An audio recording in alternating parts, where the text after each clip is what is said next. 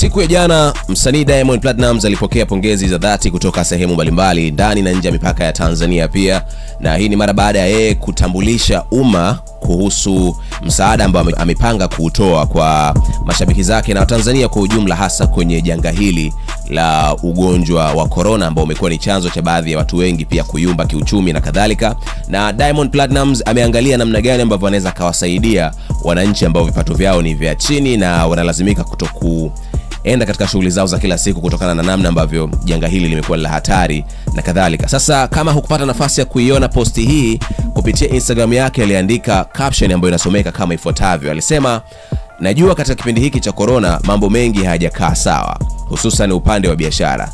Nyingi zimeshuka na kupelekea hali ya kifedha kuyumba na mambo kuwa kidogo magumu kwa wengi wetu.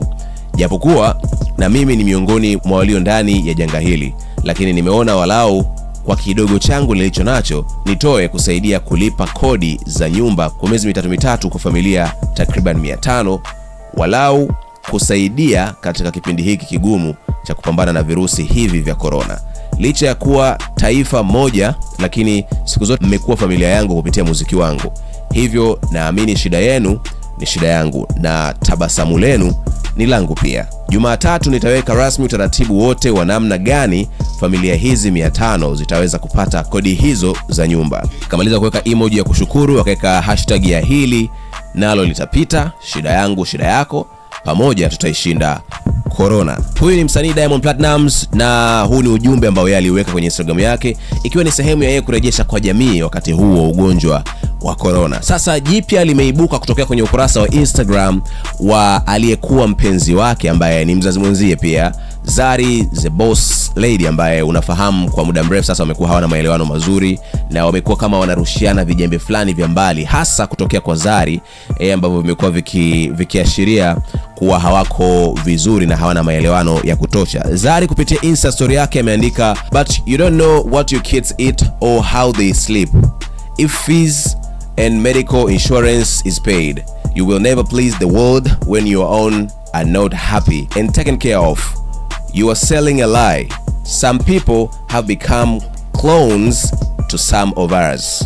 Umenielewa? Yani ni kama vile anajaribu kucrash ama kupinga kile ambacho Diamond Platnumz amekiandika kwenye ukurasa wake wa Instagram kwamba anajitolea kuwasaidia wananchi na ni mwema kwa watu, wakati ambao hafahamu pengine watoto wake wanakula nini, namna gani ambavyo wanalala, na hata bima za afya na masuala ya ada za shule pia zinalipwa vipi. Umenielewa? Ni kama vile malalamiko ambayo Zari anayatoa kwa msanii Diamond Platnumz. Ni kama anajaribu pia kufahamisha umma kwamba hauwezi ukawa mwema kwa jamii wakati vya kwako mwenyewe pia havina furaha, ama wakwako mwenyewe hawana furaha na hauwajali. Umenielewa vizuri Amejaribu kutoa ya kwake moyoni kuhusiana na namna ambavyo msanii Diamond Platnumz amekuwa akifanya. Anaweka wazi kwamba hakuna maelewano kiasi kwamba Diamond hatoi misaada ama hatoi mchango kwenye malezi ya watoto wake ambao wanaishi South Africa na mama yao ambaye ni Zari the Boss Lady. Sasa hili limezua picha na taswira tofauti, hasa kwenye wakati huu ambao Diamond jana tu ametangaza kwamba anaenda kusaidia watu, na unafahamu kwamba Zari pia amekuwa na bahati mbaya kwa namna moja ama nyingine. Kwa hiyo kuna watu ambao wameendelea kumwangushia matusi kwamba ni maneno ya mkosaji na bado anamtaka labda Diamond Platnumz, ndio maana anaweka vikwazo kama hivyo, na wapo ambao wameamini kile ambacho amekizungumzia Zari kwamba inawezekana ni kweli Diamond anajitahidi kujaribu kujisafisha kwa watu wakati ambao watoto wake mwenyewe amewaweka kando. So hichi ndio ambacho kinaendelea kupitia Instagram page ya mastaa hawa wawili, Diamond Platnumz pamoja na Zari the Boss Lady. Amani, do you think kinachotafsiriwa na mtaa kwamba wivu wa kimapenzi unaweza kusababisha Zari kuzaa mijadala kama hii ambayo inaonekana kucrash kile ambacho amekuwa akikifanya Diamond Platnumz kwenye career yake, na hasa kwenye hili swala la msaada ambao anataka kuutoa hivi karibuni? Kama Zari anachokisema ndicho ni kweli, nadhani anachotaka kufanya Diamond si sahihi. Hata Uislamu, mimi si Muislamu, lakini Uislamu unasema endapo tendo kwenye jema na familia yako bado inazidi kuumia, hata thawabu kwa Mwenyezi Mungu inaweza kuwa hazipo. Kama ni kweli Diamond hahudumii wanawe kwa makubaliano ambayo hayako sawa na mpenzi wake, huenda Zari the Boss Lady anahudumia wanaye na uwezo huo wanao pia, lakini katika Uislamu wanaume wamepewa majukumu yote kumlea mwanamke na kulea watoto pia. Kwa hiyo kama Diamond hatoi mahitaji kwa wanawe na anaenda kutoa msaada kwa watu wengine, Zari alichokizungumza ni sawa.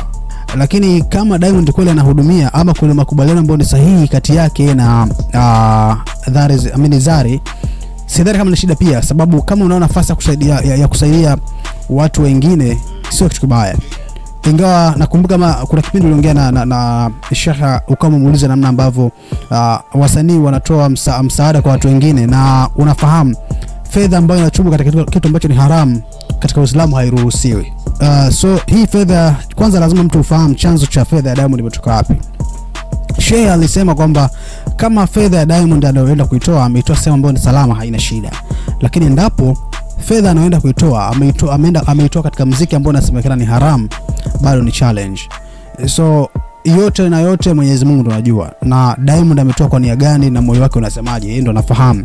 Mambo ya familia na alikuwa mpenzi wake ama mkewe, hayo yote pia anayafahamu. Na by the way, huwezi kumjaji mtu kwanza kumhukumu, yeye ndo anafahamu ukweli na Mwenyezi Mungu mwenyewe ndo anafahamu. Kwa hiyo kwa macho ya binadamu, Diamond kweli kwa hiki ambacho anakifanya ni kitu kizuri na anastahili pongezi. Watu wengi wanahangaika sana,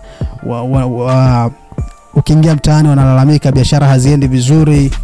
Wewe unahisi Zari anaweza ikawa anapata zile basic needs za mwanae, lakini ana try ku act like hapati kwa manufaa yake binafsi pengine? Kwa sababu kama alikuwa anapatiwa mahitaji, I don't think kama angekuwa ni rahisi kwa yeye kuja kwenye hadhira, kwenye mtandao ambao unatazama na followers zaidi ya milioni ngapi, milioni 5 I think, umenielewa, ambao wote amewataarifu kuhusu taarifa hizi. Do you think ni kweli anajaribu kutumia mgongo wa Diamond kupata umaarufu kwa kusingizia vitu ambavyo ni kweli ama Diamond havifanyi? Sijui, lakini kwa issue maarufu Zari sidhani kama anaweza kufanya kwa sababu ya kupata maarufu. Zari tayari ni maarufu kwa muda mrefu, lakini issue labda huenda anaumia ambavyo Diamond anataka kuonekana mwema machoni kwa watu, wakati mambo ya ndani pia anaona hayaendi sawa.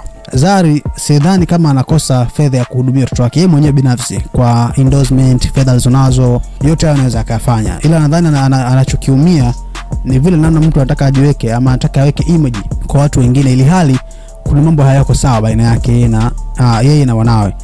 Hii nadhani inaweza kuja kuwa pia na athari hata kwa watoto. Kesho na kesho kutwa mtandao haudanganyi. By the way, leo hii story na mtu fulani amescreenshot ametunza, watoto wanapokuwa watakuja kuiona pia, watasema kumbe baba hakuwa na lolote lile, na yule Tifa tayari sasa ni mtu mzima tayari, anaanza kuelewa baadhi ya mambo. Nini ambacho anamkuja kumjengea kwa baba na mwanae? Watakuwa hawaelewani, baba hakutujali licha ya kuwa mama alikuwa na uwezo huo, na kibaya zaidi kwamba baba ana uwezo wa kutuhudumia na hafanyi vile ambavyo anapaswa kufanya.